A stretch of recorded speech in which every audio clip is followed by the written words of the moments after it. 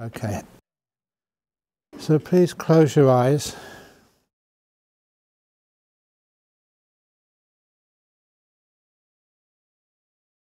And bring the awareness first of all to your body, to be kind to your body.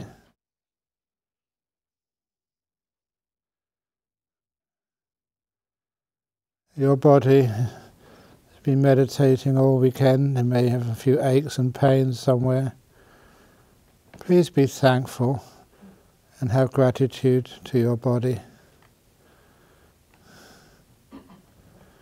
And try and put it in a position as comfortable as you possibly can get.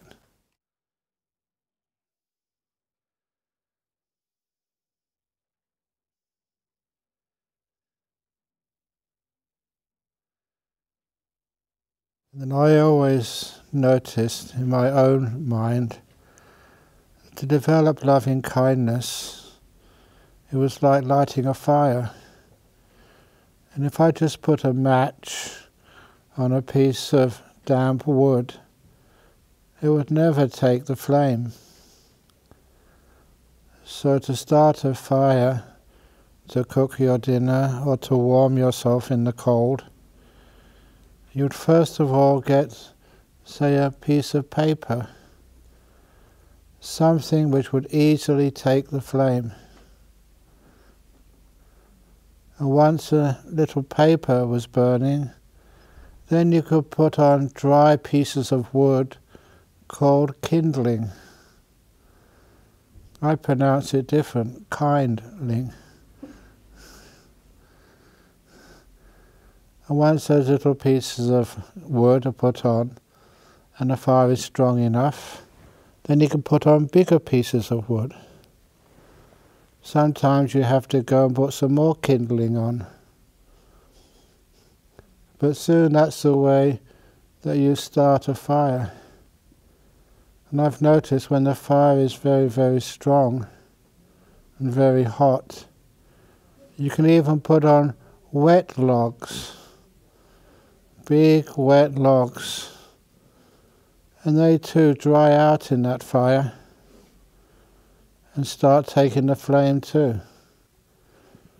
In this simile, we start loving kindness meditation on an easy object, and as the fire builds little by little, eventually you can put on these huge wet objects. Like in loving kindness, once the loving kindness is very strong, you can give it to all sorts of people. It surprises you. You can give such kindness to people who you thought it was impossible to be kind to. But you have to put them on at the end. So the little pieces of newspaper to get it going, I usually choose an imaginary object. And to me, I choose a little kitten. If you prefer puppies, a little rabbit, or a little baby, a bird, or any being who you find it easy to give loving kindness towards. One disciple in Sydney, she didn't like kids, she didn't like pets, but what she did have was a pot plant by the window in her apartment in Sydney. She cared for that pot plant, so she used that pot plant as the object of her loving kindness at the beginning. So where I say little kitten, please you imagine something similar, which you find it very easy to have loving kindness towards. I usually make it even easier by imagining my little kitten as being abandoned. It's like I imagine going for a walk in the streets around Sheffield, And as I'm walking, I hear this sound. The sound I recognize. It carries a lot of suffering with it, a lot of pain. And I just cannot resist just going closer to that cry for help. And as I go closer, I see in a dark corner and a recess in some old building. And this is where I hear the cries coming from. And I see these two feline eyes staring at me. And I go closer, and I can see it's a little kitten being abandoned. For some reason has got no mother to feed it, to care for it. But it's so afraid. I do not need to speculate, because I know these little beings, if they've got no one to look after and care and feed it, every time they come out trusting somebody, they get hurt, scratched, bitten, and their fear and pain gets amplified every time. I can just see in those eyes, that little kitten has hoped to find a friend, a protector, and every time it's hoped and trusted, it's been bitten. The pain is more, and the hunger and the thirst is never satisfied. That's what I speculate. And now I look in those eyes of that little being, and I spread that loving kindness to that little animal. Dear little being, whoever you are, I will care for you. This world can be a very hard place, but there are some beautiful beings in this world. Beings who will care for you, guard you, feed you, comfort you, and make sure that you can grow up like every other little being in this planet, without fear, without hurt. I know I cannot help every being like you, but you, I choose. And those thoughts of loving kindness do have an effect, do have power. And I see these two eyes come a little bit closer to me, allowing me to see the fur of a young cat, a kitten. He trusts me enough just to come out a little bit more. Dear little kitten, you can come out all the way. This is not a trap. I'm not deceiving you. Give me the privilege to care for you, to heal your wounds, to wash you, to see you grow into and trust me and the monks and nuns, to trust us so you play around and create all sorts of mischief, which is not what little kittens are supposed to do. You're my friend. Every time I reassure this little kitten with my thoughts of trust, of care, of love, the little kitten comes a little bit more out of its corner. It feels a bit safer. And as it comes closer to me, I can see why it's so scared. Usually cats, even kittens, have this beautiful clean fur. This little kitten's fur is all matted and dirty. When I look even closer, You can see that that's because there's many scabs of blood.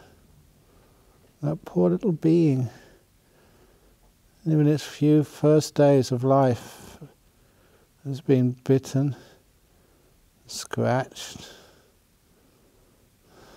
I wonder why it trusts me at all. I give it this loving kindness. Just bathe it in loving kindness. And this little kitten comes out even further. It does have a remnant of hope, and I realize I have to treat that hope so carefully. So I reach out my hand, so slowly. You can see it looking at that hand. What's he doing with this hand? I reach it out so softly and slowly, so I can put it under its belly. It lets me. Dear little kitten, I will never harm you. I just protect you. Give me that opportunity. There are some people you can trust. And I pick it up softly, so gently. This little kitten is so light. I can feel its bones through its matted fur. I don't know when it's last eaten. I pick it up slowly and gently, and I wonder at the power of loving kindness this imaginary little kitten allows me to bring her right close to my chest. And as it comes close to my chest, I can warm it with my warmth. It's not just physical warmth though. I bring it to my chest because when I share loving kindness, it always starts to tingle in that area. I somehow manage to feel that loving kindness coming from my heart region. I can feel even now the skin above my heart region start to tingle. That's the best description I have. The more I give this loving kindness, the more strong that feeling is in my skin above my chest. And that's exactly where I put this imaginary kitten. Dear little kitten, you may be hungry, you may be thirsty, you may need many of those wounds washed and healed. But right now, I'm bathing you with loving kindness. From the tip of your tail to each little paw on your 4 feet, right throughout your body, to your head, to the tip of each one of your ears. You can see the bite marks on them. Poor little kitten. Right to your face, around your eyes, which the kitten closes them now. And to the end of every whisker. Dear little kitten, I think you understand. Someone cares for you. You can relax. Just soak up this beautiful food, spiritual food, of loving kindness, of mega metta. And as I do that, I keep on not just saying these words, but thinking them and conveying them into this little being I've just found. I will care for you. I will heal you, protect you. You have a friend, little kitten. You have a companion, someone who cares, who will make and doesn't ask anything back in return. And this little kitten,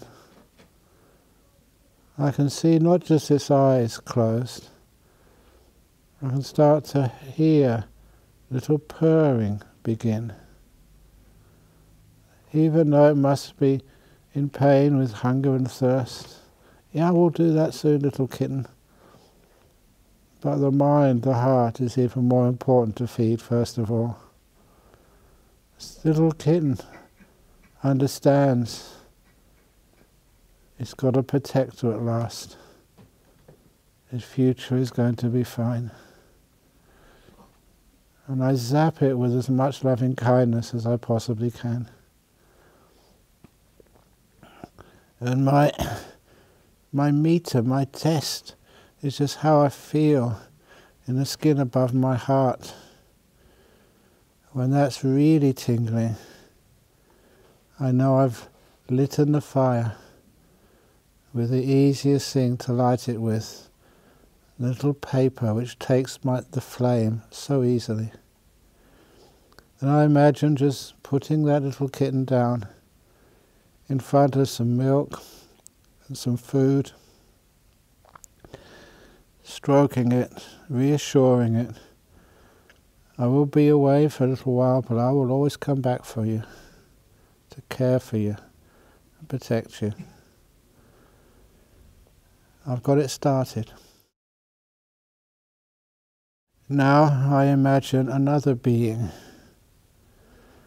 a being who's very close to me in this life, a good friend. And even though they may be a human being, or they could be another animal, even that pot plant, something which is alive, which also needs your care. Never ever think and assume that all these beings are successful in life, they're strong, they're fit, they're healthy. Never ever think that they are invulnerable. They also require your kindness, your love, your support, your friendship.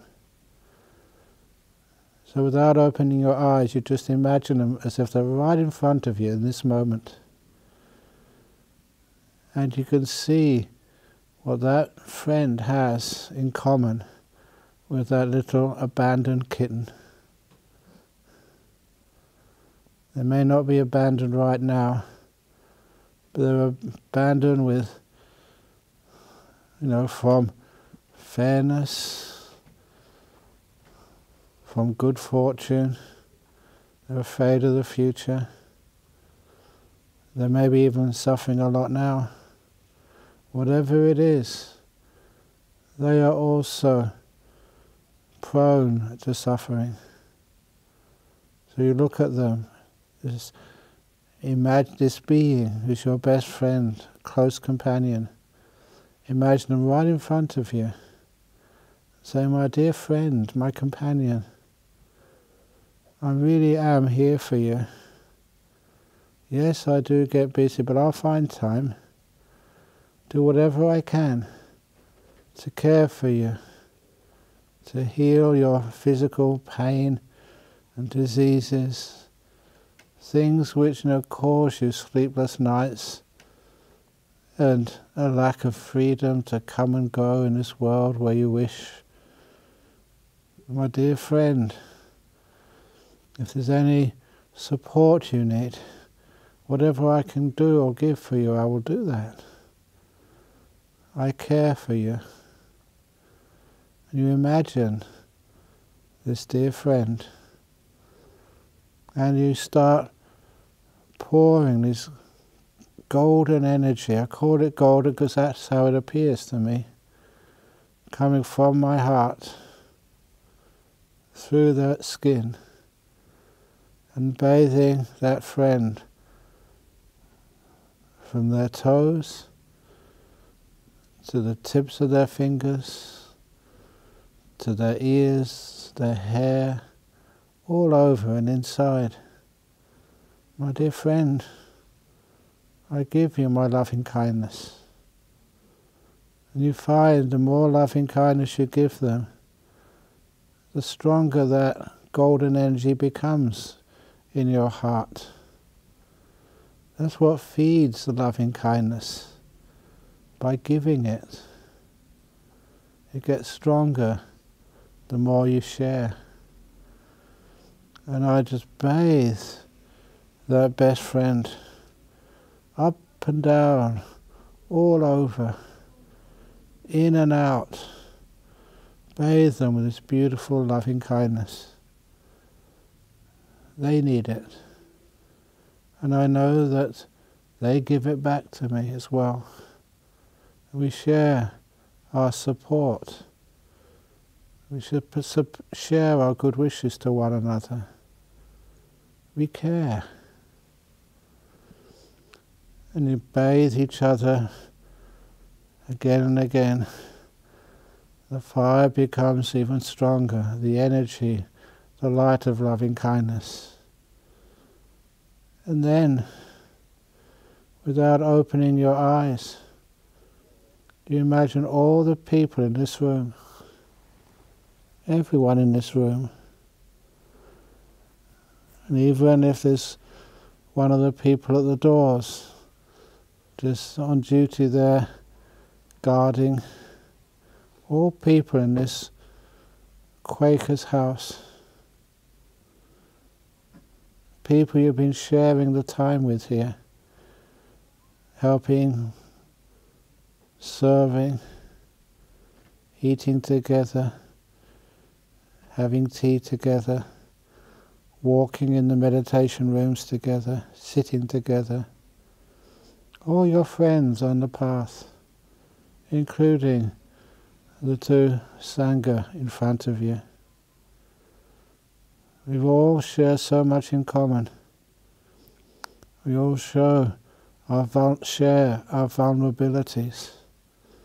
The fact that we do feel pain, tiredness, rejection, problems, things we relied upon disappearing, taken away from us.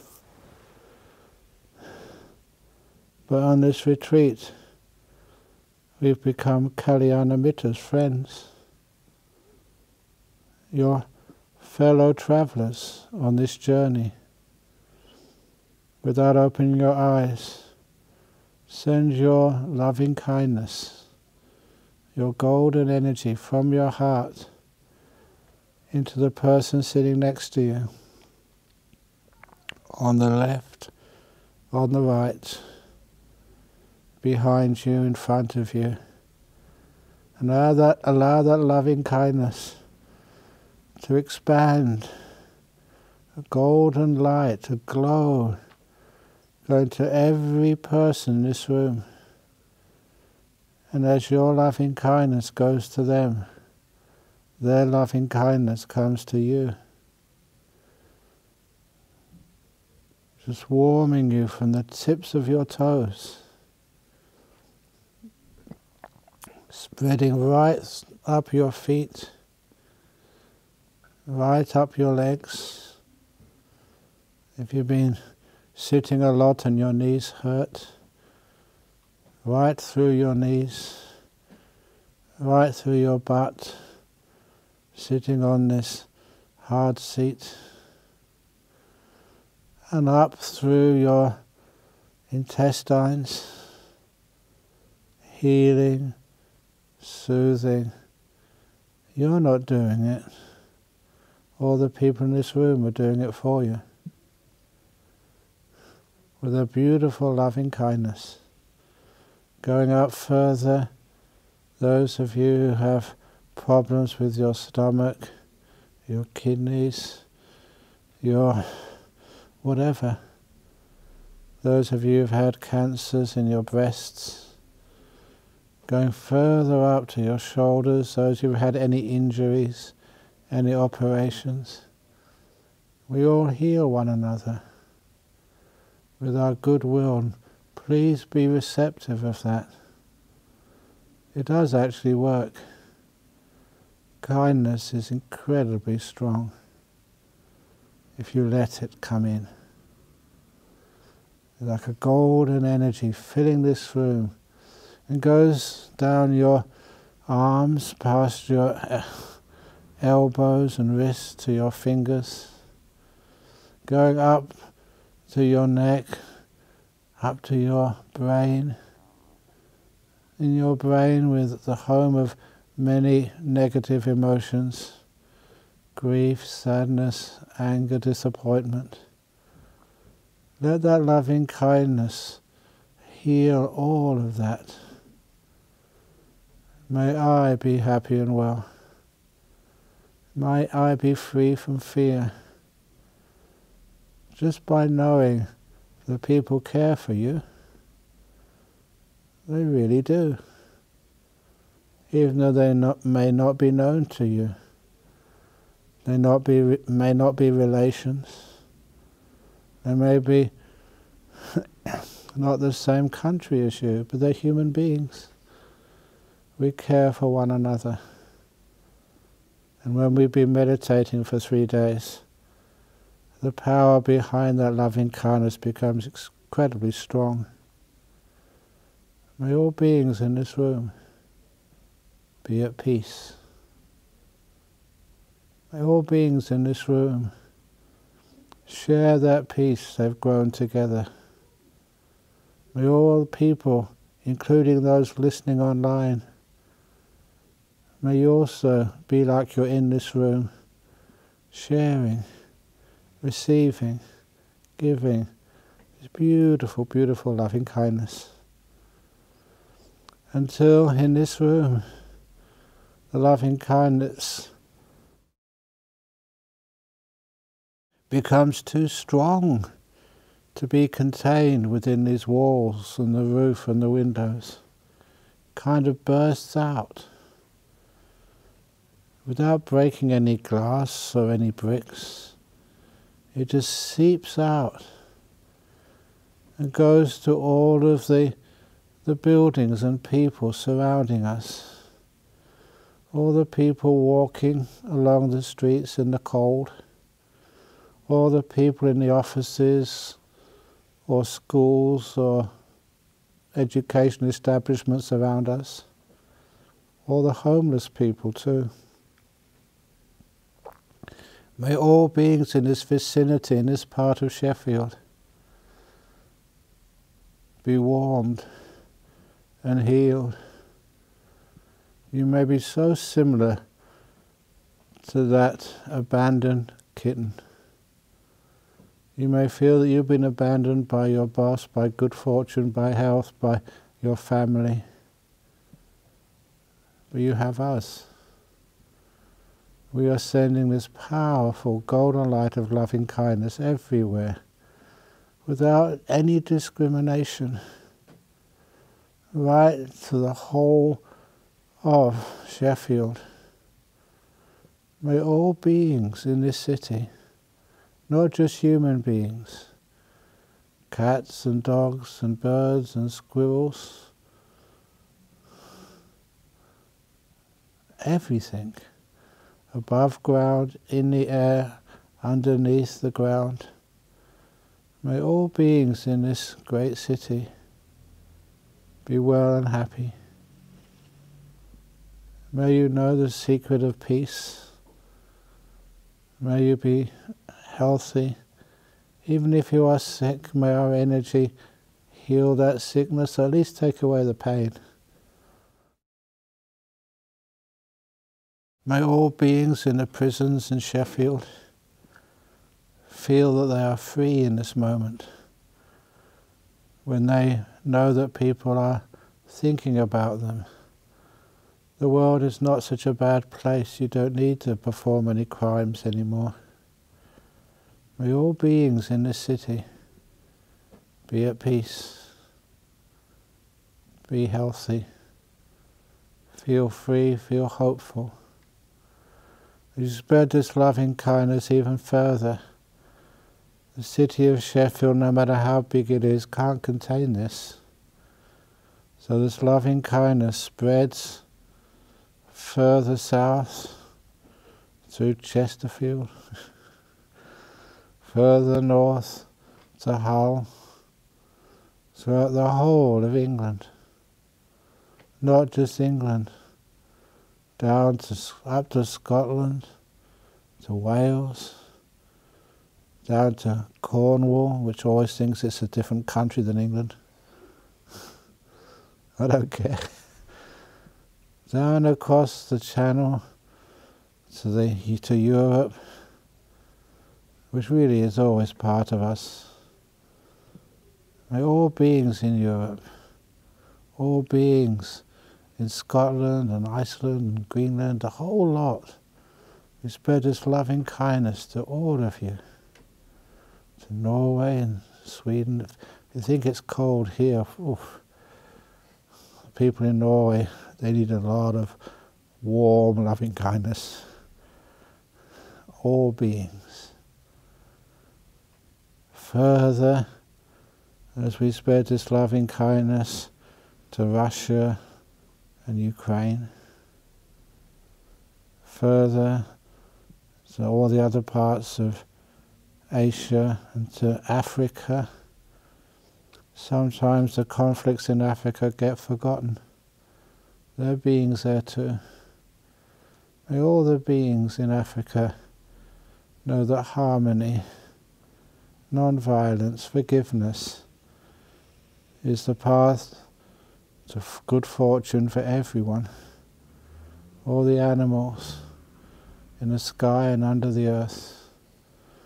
Over to the Americas, north and south. Over to Europe. So Europe, are we done in Europe? If I do it again, I don't care. I actually do care, that's why I do it twice.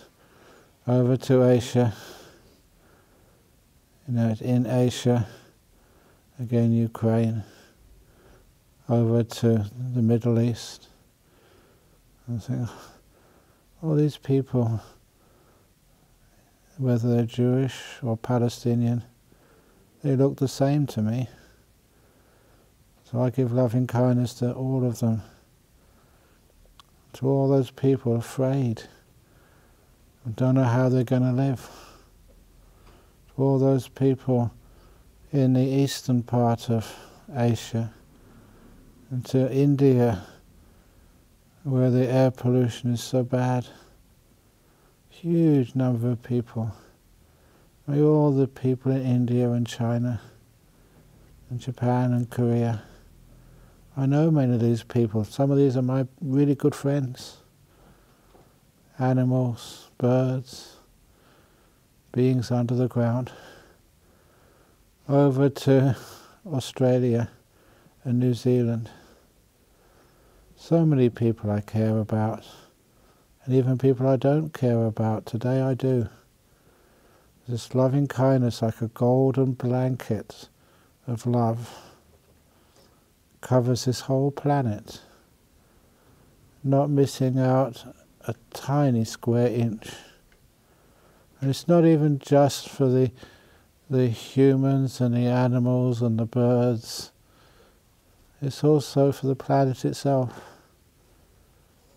All the little seeds in the ground, may you germinate. May the grass be green. May the fires which destroy go out. May the biology in the oceans thrive again. So every animal in the oceans has something to eat, to be healthy, to be free. May the whole world receive the loving kindness of this small group in Sheffield. You put this loving kindness all over the planet with warmth. You may have noticed when you share this loving kindness, some of it goes to people. You think, why am I giving loving kindness to these people who create wars? They need it more than anybody. And now you realize there's also one other person you've missed out. It's called you. Imagine you're standing in front of a full-length mirror, and there this person who bears your name. Spread some of that loving kindness to yourself, up and down not missing a part of your body or mind. May I be happy and well. May I be free of pain and worry. May I know this peace of not having to be different than I am. Realize people like me as I am. May you like yourself as you are. Giving you this unconditional loving kindness with no fault finding, only respect finding, whoever you are. Now imagine that golden energy, the blanket, drawing it back in, but leaving the warmth out there. You draw the energy back in, but the warmth stays in the furthest parts of the globe.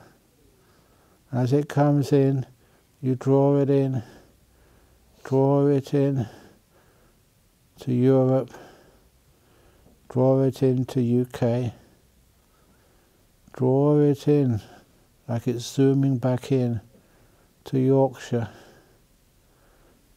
zooming it in to Sheffield, collecting it in to this Quaker's house, drawing it into this room, drawing it into your own heart. And it becomes this intense ball of golden loving kindness, like a nimitta.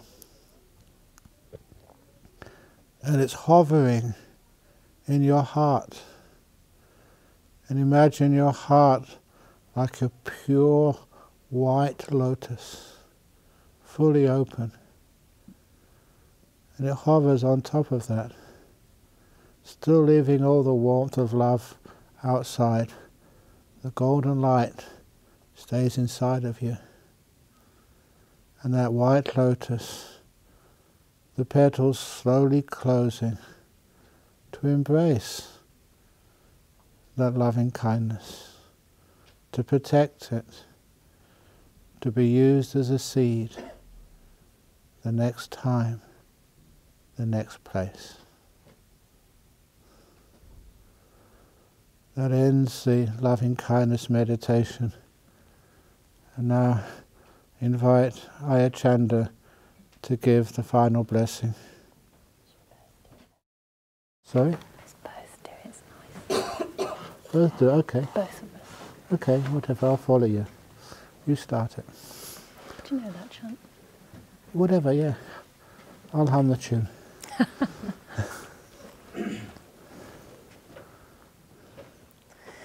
Sabbe sata, sabbe para, sabbe bhuta, sabbe pugala, sabbe atabhava pariyapana, sabbaetio, sabbe purisa,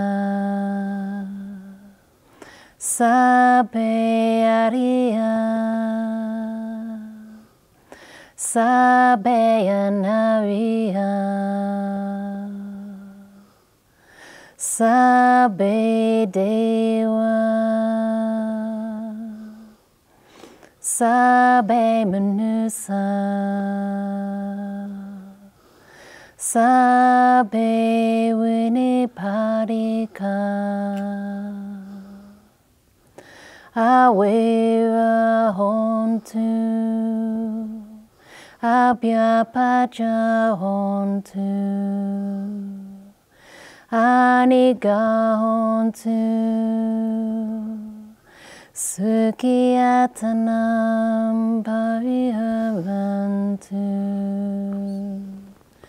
dukkam unjantu, yada lada sampatito, Mawe gachantu kamasaka.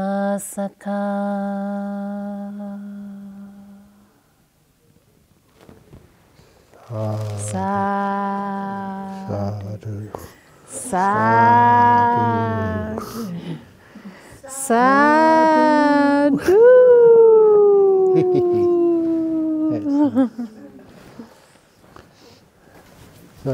Sorry for going on a bit longer, but do you really want to have the photo taken? Well, should we have a chat first? Have the chat first, yeah. As you all know... Can I first say one thing? Yes, you can. I just want to thank you, Ajahn, for being here, first of all, and for sharing your incredibly profound and humorous and accessible and compassionate wisdom with all of us, even if it's not yours. Yeah. I'm thanking this 5 Candas sitting right here, who's come all the way from Perth with a great lot of effort to support not only me by any means, but the spread of the Dhamma in this country. Yeah.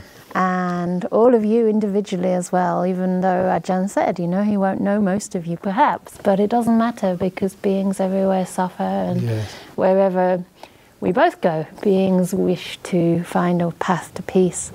And I just want to thank not only Ajahn, but also all the volunteers. So Shell and Linda and Casey and Minori and Darren and Matthias, who's making these teachings spread far and wide. And of course, everyone here with us for your practice and for your kindness in receiving the teachings. It's such a blessing to share Dhamma with people who have kindly eyes and who really just want to benefit themselves and thereby all beings that they come in contact with. So thank you, because you take the Dhamma outward and onward into the world. And also to the people listening live. Many of you wanted to join, and we only had like a fairly middle-sized venue. I'm sure we could have got, maybe not Wembley Stadium, Ajahn, but maybe double the space. It's just harder and harder these days to find a place, and so it's wonderful that we have the online facility as well, thanks to Matthias and all the other volunteers who've made it happen. Paul, our Facebook coordinator, thank you, Paul. And you can also find these teachings again, listen again, on our YouTube channel, Anukampa Bhikkhuni Project, as all of you know. The Facebook page is the same name, and hopefully you know of our website as well by now, so other events coming up. I'm teaching a 3-day retreat here for, I think, 28, 29, 30. It's a New Year retreat, but it gives you a chance to go home and be with your family on New Year, if you wish, or run away, or just say, you know, you can't really lie, unfortunately, but, you know, you can say you've been on a retreat and you just need to keep continuing if you don't want to go home. Doesn't matter. So we can be your family at that time. And it's online too, I'm told. So that's organised by Sheffield Insight, who've been using this venue for a long time. Sadly, it won't be available any longer, though, because the Quakers are kind of going a bit bust, and they need to start using it on a long-term basis to different groups, so we won't be able to rent it out. But they've been very kind to us, and thank you to the volunteers, I think. Are you one of the volunteers? Yeah, Chrissy. Yeah, thank you so much for being here and facilitating our retreat, and just quietly and compassionately doing all kinds of unseen things in the background. Thank you so much. And it really is a lovely space because of the practice that you had here for, and will continue to have here for hopefully many, many years. So I, as usual, wanted to talk a bit about the project, but kind of let Ajahn Brahm do that a bit, and maybe ask people how you'd like to be involved. So would you like to say something about how this, why and how it all began, or something? Yes, just whatever you wish. You see this, you see the great potential of Anukampa Bhikkhuni Project. It does need a monastery, not just for women, but for all beings. And, you know, even that gender diversity, whoever you are, you can imagine what it must be like, you know, to be rejected and think you haven't got a spiritual home. And already we've just got one bhikkhuni here. Lots of people would love to become bhikkhunis, support, share. So I just remember in the time of the Buddha, you get these really stupid people. Their relations called them stupid, like Anathapindika. He found some land and he put a gold coin on every part of it, covered it in order to buy it, for the sake of that was the Jetavana monastery, Anathapindika's park. So, if you know anybody who's got too many coins, or anybody listening, and I say this because I don't get anything out of it whatsoever, but except just the joy of having a place where this Bhikkhuni project doesn't just stagnate, but it grows. And it becomes the inspiration for each one of you, and for your children and your children's children. People often complain about, well, as I hear anyway, oh, things are going down in UK. Make them go up. See who you can talk to, and raise $1 here or £1 there, and see if we can just go to the next stage of Anukampa and actually get a forest monastery. Why not? Yeah. Can you imagine it? Imagine this lovely forest, some mountainside somewhere. Not too far from support. Yeah, well, we'll have helicopters, I don't care. And imagine it in a place where you can go for a retreat, so you don't have to worry about coming here. Yeah, your own little retreat centre, go for broke. In a place where any one of you can invite your friends to your ordination. Imagine just the joy. Look, I shouldn't say this, but I probably have to anyway. If any of you ordain, I'll just get on a plane from Perth and just come and do the chanting for you. That's what I can do. You said it. Yeah, stupid Ajahn Brahm. No, he will. Because that's how much I care for this. Yeah. Give so much. That's what I can do. I can't give any money because as a monk you don't have money. But I can give something even bigger, give my heart.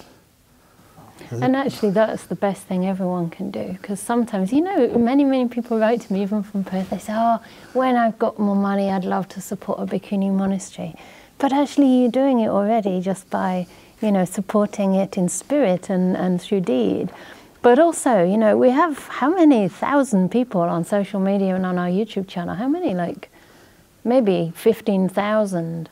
I mean, if everybody just gave a cup of tea's worth every month, imagine, we'd be there, you know, in no time. So it really isn't about that. It's just about putting energy where you want the Dhamma to flourish.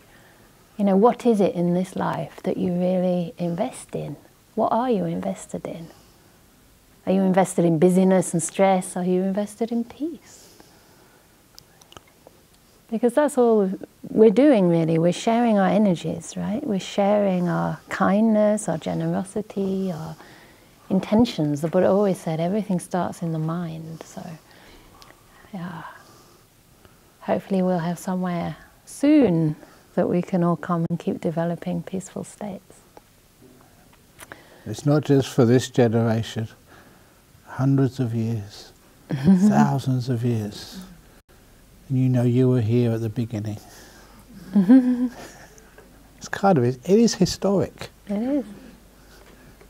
Yeah. So you just go past all these buildings in Sheffield, really old ones. And I don't know who was responsible for those, but it's lasted such a long time. How about a nice building, or somewhere in UK? So women, bhikkhunis, can feel that they're part of society. Yeah. So anyway. So I'd like to ask if anyone has questions, because there are obviously practical things involved. Yeah. Not just dreams and visions, but practical questions as well. So I don't know if anyone has any ideas or any questions or things they'd like to share. That would be really welcome. You can also say, why do we need monastics, you know? We don't mind. because yes. women want to be monastics. Great, that's what I was thinking actually. Sorry, what do you think? Like clockwork, specific area. Yeah. Do we have a specific area? Ideally, at this stage in the project, it'd be really great to be close to Oxford because that's where the vihara is now. And one of the things we haven't talked much about is the fact that bhikkhunis are alms mendicants, just like monks. So we can't cook, we can't use money, we can't drive. Especially the driving and the using money is basically means we're dependent on people who come and serve, feed us, take us about, and can actually access the place. So most of our supporters at the moment, I guess, are sort of around Oxford. We have some in Stroud as well. Both cities. Stroud's kind of a town type city. I don't know if it's a city. It's kind of semi-rural, but both of them have train lines direct to London, which makes it accessible and possible. But on the outskirts of Oxford, if we want to be within easy reach of the city, say 3, 4, 5 miles away, it is expensive. And unfortunately, the same goes for Stroud. But at this point, we kind of have to go where the people are, and that limits us a bit. Even my first teacher, Goenka, when he was, he's founded Vipassana centers all over the world, and he always said that a place should be tranquil yet easy to come to, where people can reach.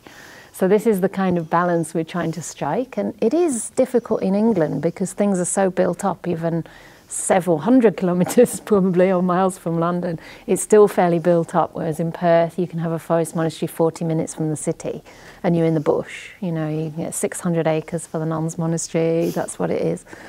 And here that's really hard. So I think I'll ask them to send 100 acres over. Yeah, that's a good idea, Ajahn, of bush, yeah, with kangaroos. So yeah, they're the kind of rough areas, but it really depends on our resources, which is why we want to try for the best, because once we do land in a place, that will probably be our place for quite a few years. I'm getting old, as you can see. So I don't know if I can do this twice in my lifetime. So I want to kind of go for the place that gives us most possible chance to flourish. So for that reason, we want to do our very best. Yeah, yeah.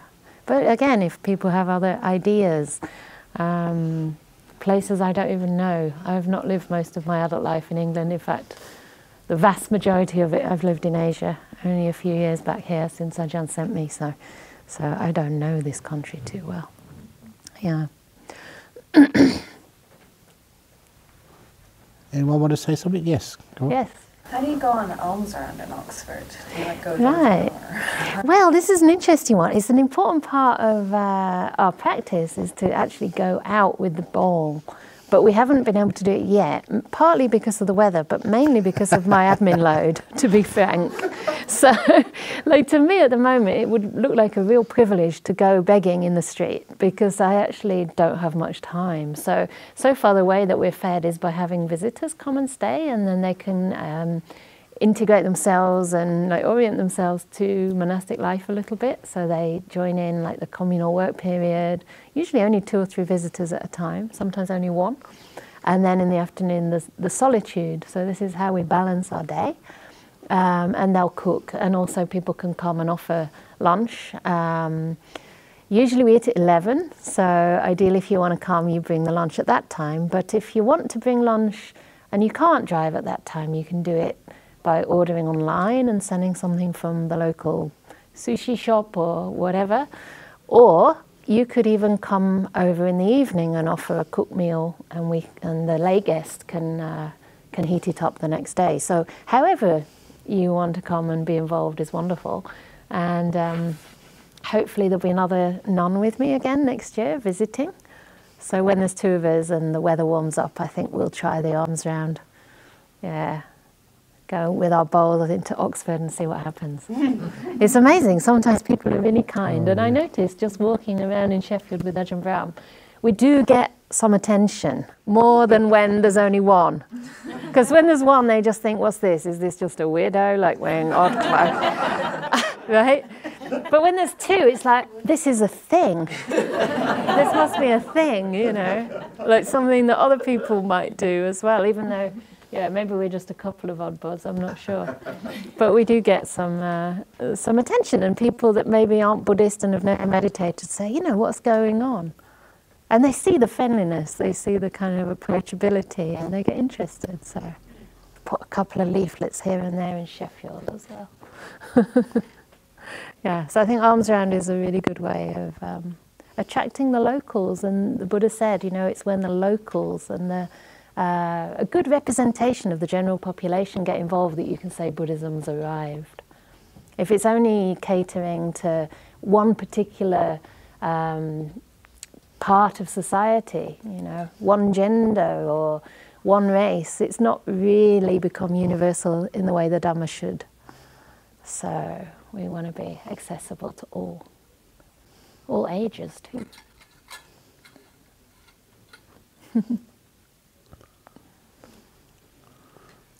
Anything else? Yes?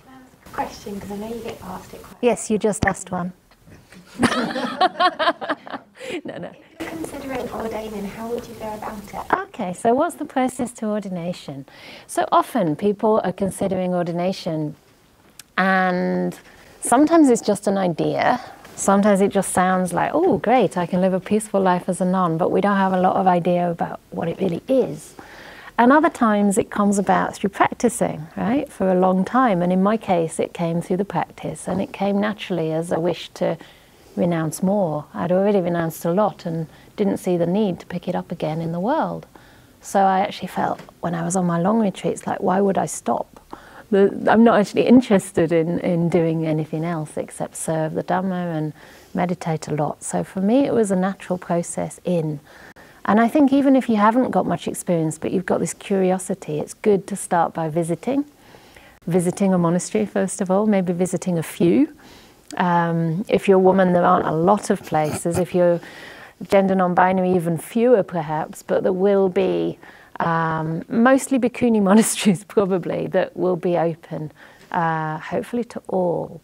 For men, there's a lot more option. There's many monasteries in this country. But if you want to go to a monastery that's more aligned with the early Buddhist texts, I think I dare to say that, and less, not necessarily in the Thai or in the Burmese or whatever tradition, but kind of takes the suttas as its lead, then Perth. Sorry, you're full, Ajahn, I know. Look around.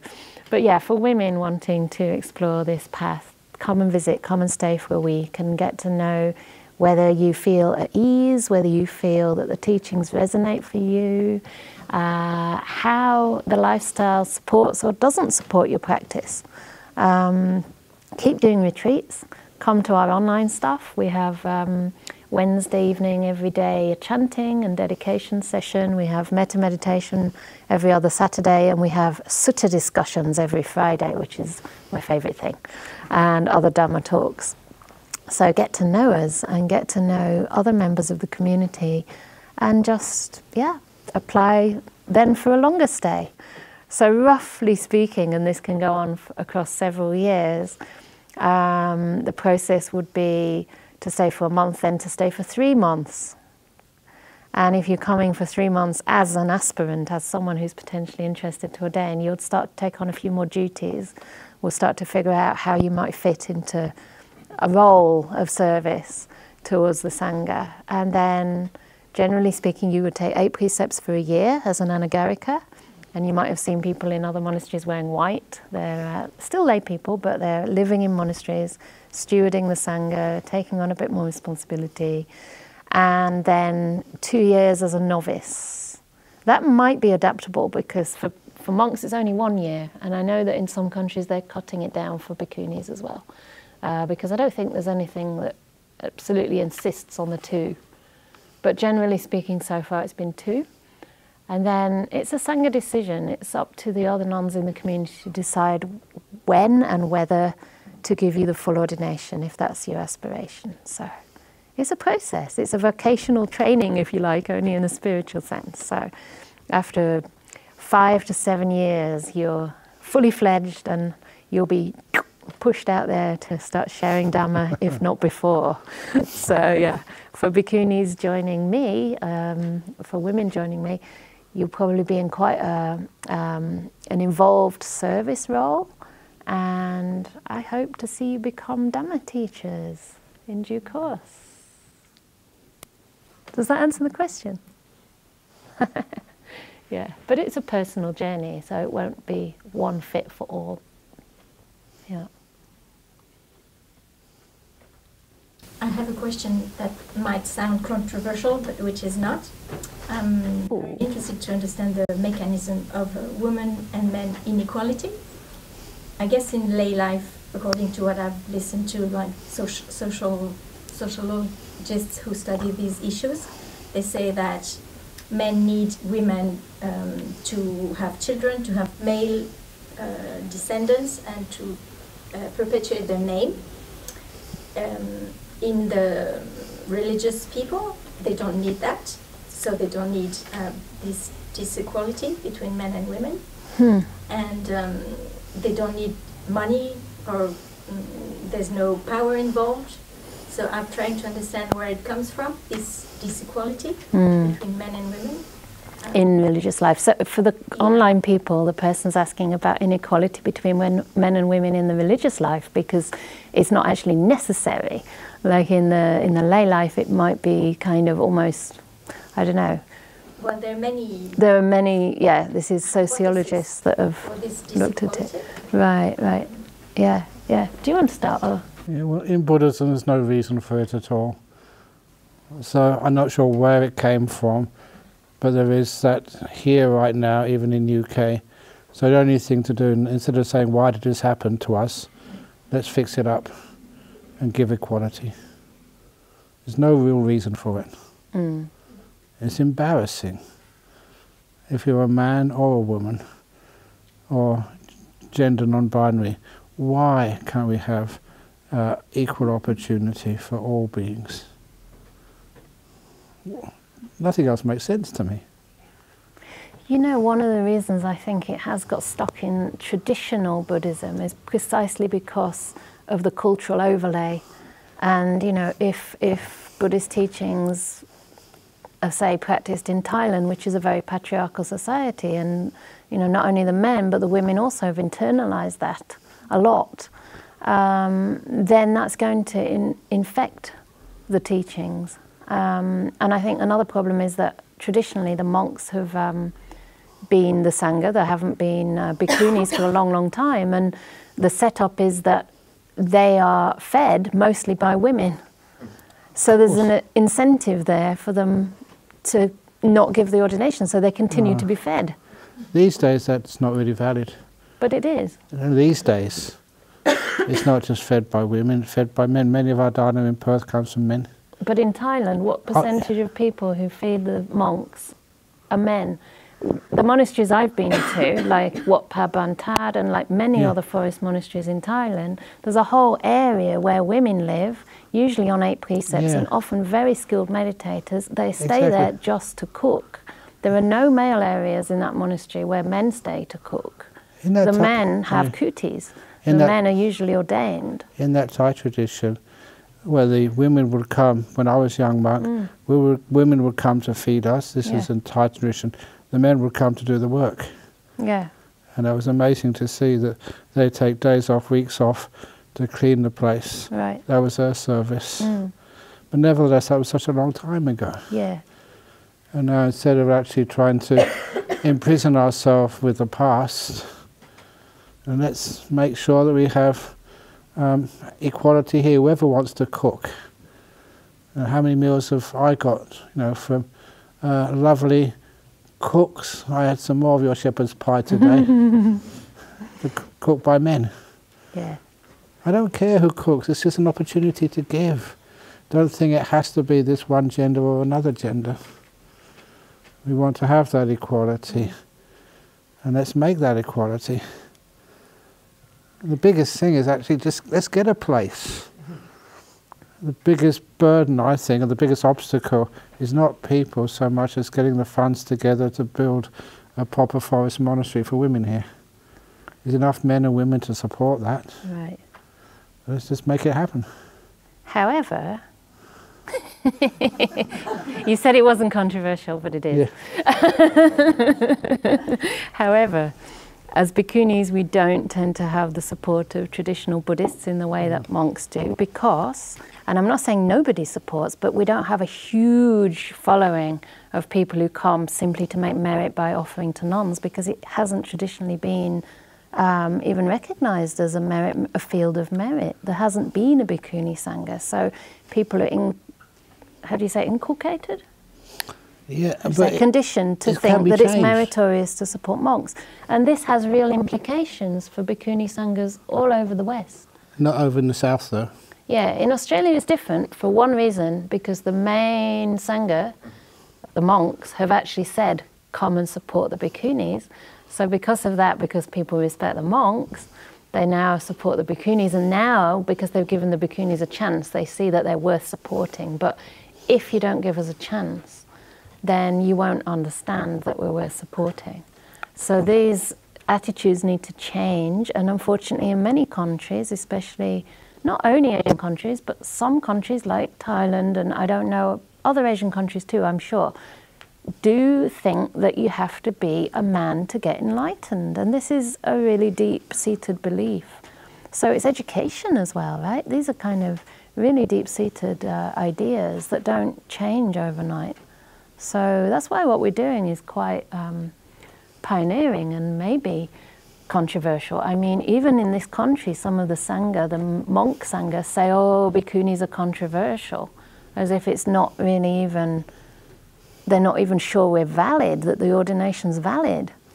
So all of these things are part of what I face daily, and I feel the effect of these things daily. And so a big role for me is actually educating people. Yes, indeed. I have another question. I haven't read the sutta, but I have read extracts. Yeah. I think maybe the Dhammapada, where they say, where the Buddha says he has plucked out the thorn of lust. Yes. In many religions, the lust and the sexuality is focused on woman who is a sinner or something like that. Is it in Buddhism like thorn of lust? Lust is evenly. We have equity in lust. I wanted to make sure because originally there was no discrimination. Yeah. The Buddha ordained bhikkhunis. The Buddha started that. That was his mission in life. This is not just stating this as a wishful thinking. When he was fully enlightened, we'll look after the time because it's good though. It's good stuff. Yeah, when he became fully enlightened, Mara, like this devil tempter, came up and said, "Well done. Okay, I admit it now. You're fully enlightened. Please don't teach. It's a big burden. Just go to Parinibbana, just leave." And the Buddha replied, "I will not enter Parinibbana, I will not leave until I've established a strong male sangha, plus a strong female sangha, plus many lay men, plus many lay women in the Dhamma." And it was only under the Chapala shrine, when Mara came again. People blame Ananda for this, but no. That the Buddha, Mara asked, "Well, you've got a very strong bhikkhuni sangha now, a strong bhikkhu sangha, a strong lay people, strong lay women. Remember your promise? Now you can Parinibbana." And the Buddha said, "Okay, in 3 months I'll keep my promise and I'll enter Parinibbana." It wasn't that Ananda forgot to ask him. This was the Buddha's mission and plan from the very start. He will not go until he's done that job of establishing strong sanghas on both sides. Enlightened. Enlightened, yes. That's what means strong sangha. Yeah. Could I just make the quick point, just to summarize what we said, that there's a difference between Buddhism as a religion and the Buddha's teachings. So if you see these opposite things happening in so-called Buddhism, it's not following the Buddhist doctrine. Correct. It's just cultural and human influence, human delusion affecting the way it's practiced. The Buddha was very clearly equitable. And even this fourfold assembly was meant to cover all beings. It's just the way it was expressed in that at that time, to exclude nobody. Yeah, even gender non-binary. And transgender. Just a quick one. Sure. In our local small Buddhist center, it's a probably different path. Well, it's definitely not a forest tradition. But I see women and men, they are ordained, they wear the thingy around their necks. They accept, the Sanskrit names. Is that separate from what you are talking? Yes. Is that the under the? Is that what's the name? I forget now. It used to be Triratna, maybe. Maybe. Probably. Yes, it's different. It's a lay organisation, and the ordinations aren't kind of according to the Vinaya. So it's a kind. What would you call it? What is a tradition? I think it's the Triratna. I'm pretty sure. I think that one. Yeah. They live. Sangharakshita. Oh yes. They don't live in monastics. Yeah. So it's different. Right. Yeah. Not according It's to not the traditional. Buddhist Vinaya. It's They're not ordained. authentic from the very past. Right. Hi. Yeah. Yes. Yeah. So mid of next year, me and my partner, who should be sitting there Hi. Okay. Hi. somewhere, we want to take like half a year off of our work to be part of a spiritual community and serve in a certain way, and we're still looking for options. Yeah. And maybe also want to ask, like, is there a maybe a opportunity or something for serving, your projects? Like Yeah. So, I mean, certainly in theory, and you can write to us, team@anukampaproject.org. But the issue for us is the space. I mean, at the moment we have 2 rooms on the second floor, which are for me and another bhikkhuni, and then 1 guest room. That's all. So at the moment that's very difficult, but certainly when we get a bigger space, then that may be possible. So yeah, it'd be great. Maybe the last one, because we want to take a group photo and then tidy up before everyone disappears.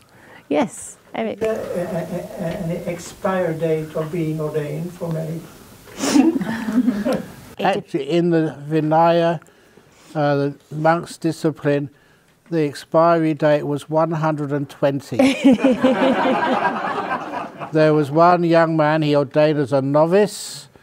A few months later ordained as a bhikkhu. A few months later became enlightened, all in his 120th year of life. It was called leaving it to the last moment. It's just practical. Can we look after you? That's all. But technically no expiry date.